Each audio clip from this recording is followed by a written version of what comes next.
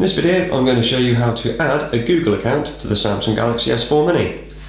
Now you may have already done this during the initial setup of your device and wish to add a new account, or you may have omitted to do so and now wish to add your first Google account. From the home screen, select Apps, Settings, and then Accounts tab.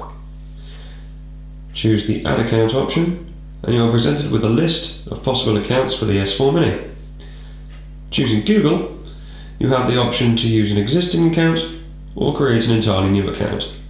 If you have an existing account, you will be prompted with the email address and password associated with that account.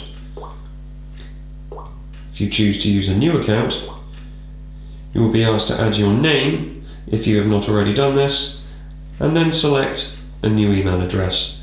If the email address is not available, you will be told so, and you will then have the option to use the password for the account.